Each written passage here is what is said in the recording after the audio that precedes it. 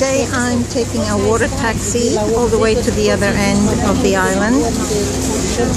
I don't know how many stops because I got really confused where to even board this taxi, but I made it.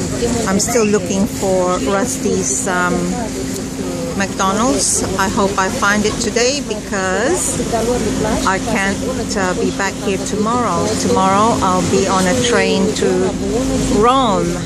So this is my last chance to find McDonald's for Rusty and to see the rest of the island that I didn't get to see yesterday.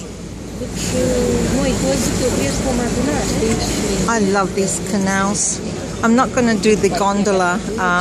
It's too expensive and the water is too choppy, and it's a little bit embarrassing that I'm on my own in a whole gondola all to myself. I don't think it's worth it, and I get seasick anyway, so